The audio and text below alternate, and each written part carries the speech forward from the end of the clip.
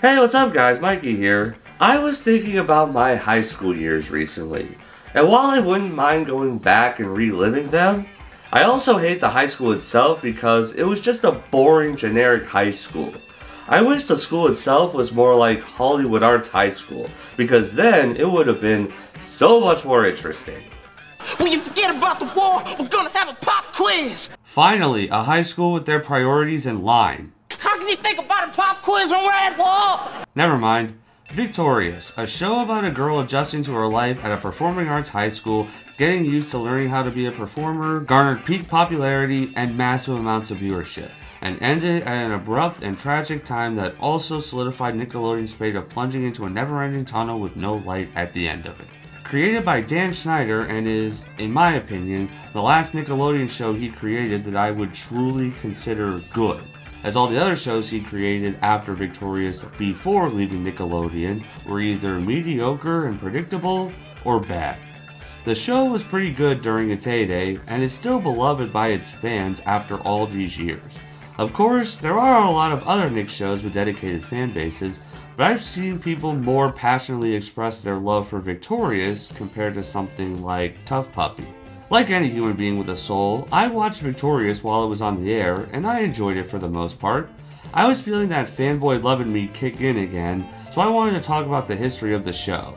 So as usual, I'll only be talking about the show's development, how long it was on the air for, and some things that happened around the time the show ended.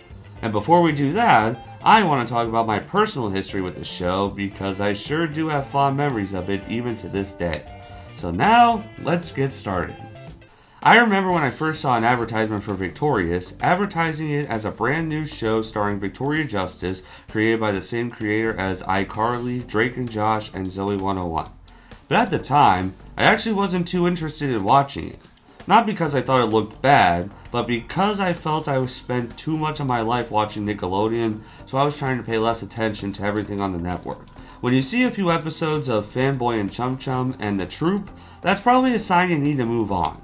So when the show premiered, I just didn't really feel like watching it. I had seen a couple clips from a couple episodes here and there, but didn't watch a full episode. Then one night in the summer of 2010, my parents and I were waiting to do fireworks and ended up watching the Victorious episode Survival of the Hottest while we were waiting. And I walked away thinking that it was pretty good. Then a couple months later, my family and I went to Ohio for my grandparents' 50th wedding anniversary. We stayed at a massive hotel, and while we were there, I watched the episode Wi-Fi in the Sky, and it clicked with me.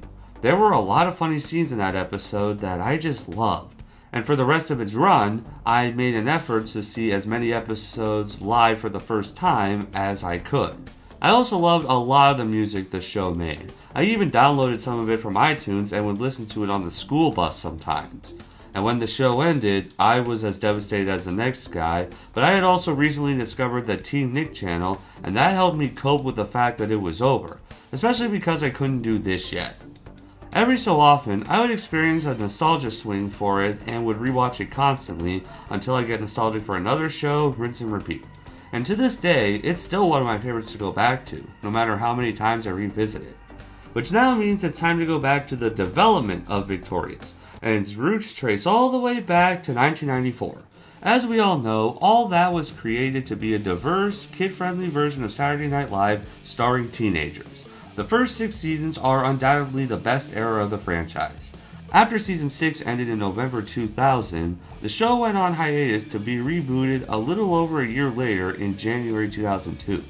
Season 7 aired for the first time on January 19, 2002, with an all-new cast and no previous cast members returning as series regulars. Later that year, Season 8 premiered and a new cast member was added, Jamie Lynn Spears. She stayed for Seasons 8 and 9, and after the latter, she was given her own show to premiere a couple years later in January 2005, which would later be titled Zoe 101. After the first season of the show, one of the cast members, Kristen Herrera, who played Dana Cruz, didn't return for Season 2 onwards.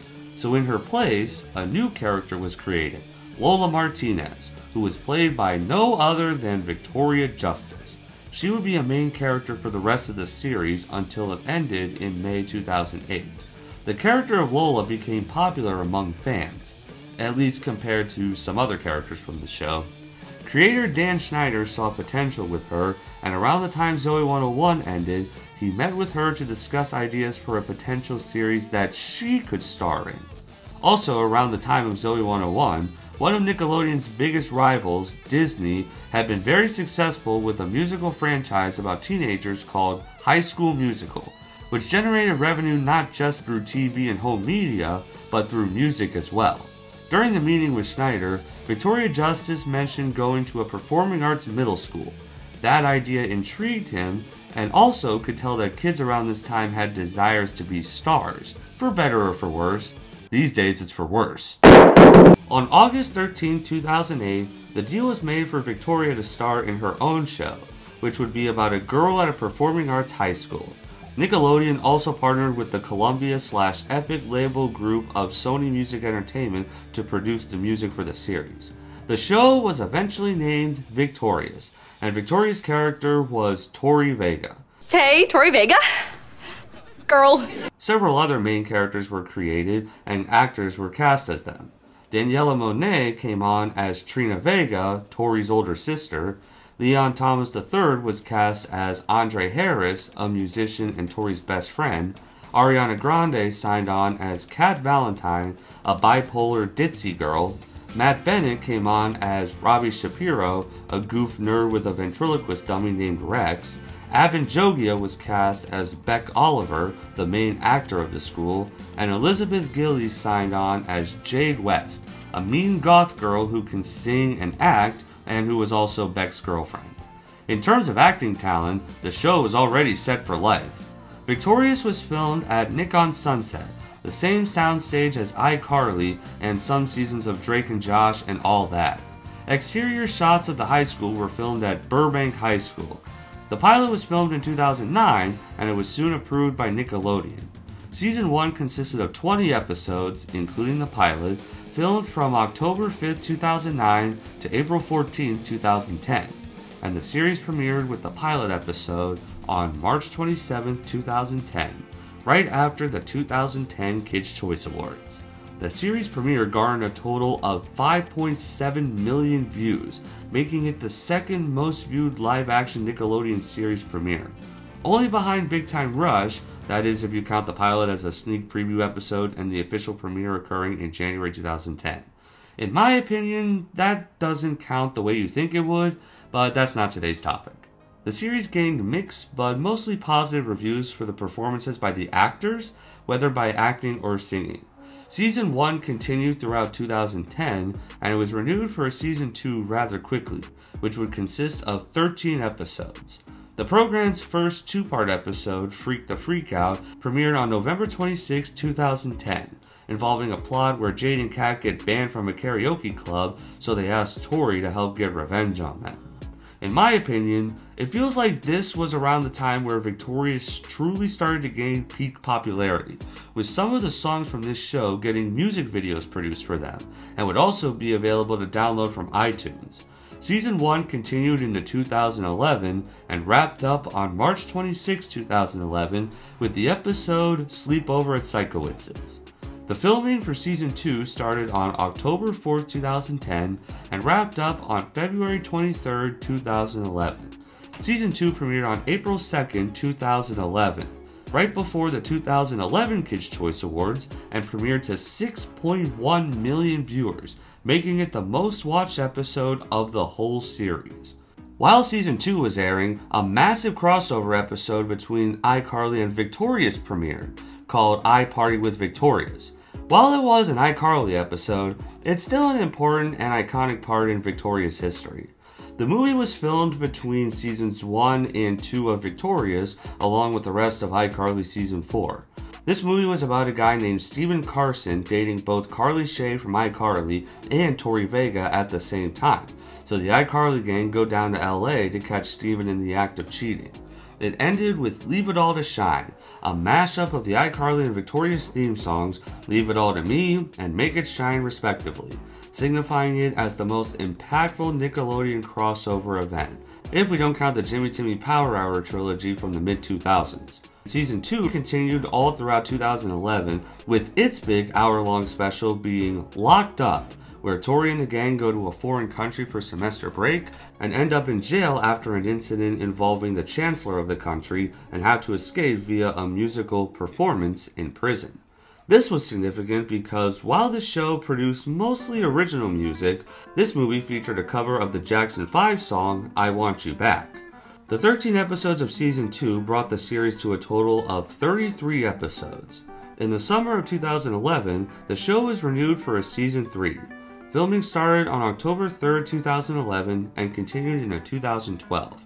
It took a while for this to be confirmed, but Season 3 would be filmed at 27 episodes, bringing the total to 60 episodes for the whole show.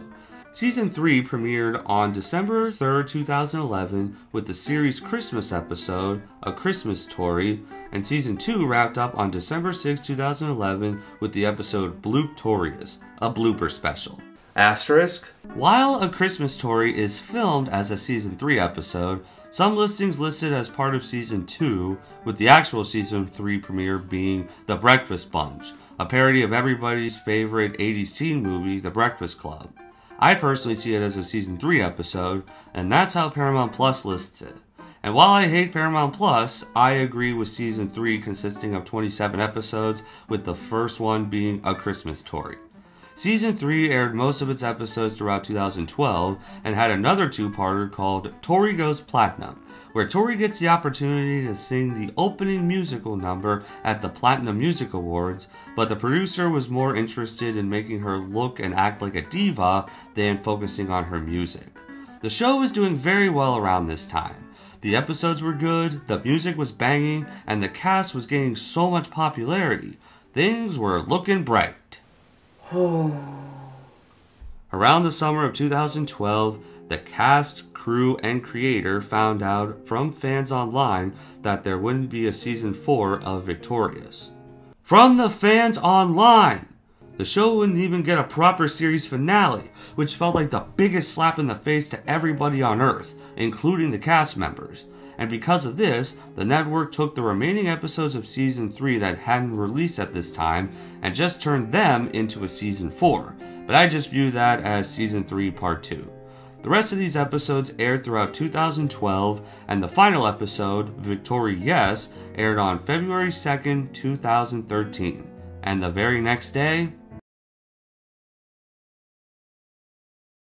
And that is the history of Victorious airing on Nickelodeon. The reason the show ended is still hazy. Fans suspected it was because the upcoming spin-off, Sam and Cat, but that was debunked with Dan Schneider saying he intended for those two shows to run at the same time. But eventually, it was determined that it was cancelled because the executives at Nickelodeon just wanted to move on. That's code for Nickelodeon hates their fans and they don't want them to be happy. The spin-off Sam and Cat only ran for one season of 36 episodes from June 8, 2013 to July 7, 2014. And after that, nothing! Of course, reruns of Victorious would continue on Teen Nick for years later, but nothing more on Nickelodeon. The show itself also created a website called theslap.com, which actually existed in real life and fans could go to it. Similar to iCarly.com from iCarly or www.amandaplease.com from The Amanda Show. It was mainly just for supplementary material separate from the show itself, featuring characters posting pictures and updating their status after a new episode was released for the first time, and other random videos featuring the characters. And while it wasn't updated for years after the series ended, the site continued to stay up for browsing and watching those videos, and wasn't terminated until April 2018 when Dan Schneider left Nickelodeon. And Nick on Sunset was demolished roughly around the same time in late 2017, eliminating the place where they filmed the Asphalt Cafe scenes. And that is the basic history of Victorious. It was a fun time to be a part of, outside of the absolutely tragic ending. I will never forgive Nickelodeon for what they did, and I'm sure it's tied to why they're going downhill non-stop. But even though Victorious was cancelled the way it was, I don't think it's as bad as people make it out to be. It's still devastating, don't get me wrong, but it does have an amazing legacy. The episodes are funny, and they can never be tarnished or taken away from us, since they had actual love and creativity put into them. The music on the show is still amazing to this day, and it's leagues better than music coming out this decade. All the cast members are iconic to this day, each for their own reasons, and they've expressed positive feelings about working on the show and getting to work with each other. They've gone to so many places together, whether it was for interviews, to perform, or just to hang out. The series did create one of the biggest breakout stars to this day, but the way she became famous is actually justified compared to other breakout artists, in my opinion. When the show was put on Netflix, it regained new widespread popularity, and so did the cast themselves when they had a video call to celebrate the show's 10th anniversary in 2020. And another star even recently became a DJ, going on tours and mostly playing songs from Victorious and that era of Nickelodeon as a whole. So while the show didn't get the finale it, the cast, crew, and fans deserved, I think Victorious is a prime example of media that may be gone, but never forgotten. Alright, I almost forgot. Who put my dog in a wedding dress? It was hilarious. You don't gotta convince me. Victorious was a great show, and I'm happy I was there during its prime, as well as a couple years worth of reruns on Teen Nick. I hate the fate the show received, being cancelled way too early when there was still so much potential to be unearthed, whether or not it got a proper finale. But I'm also happy the show came out at the time it did, and it got the humor and the creativity that it deserved. And I guess all we could do nowadays is look back at the series in retrospect, but at least I could be content knowing that no other good Nickelodeon show suffered the same fate or a similar fate that Victorious did.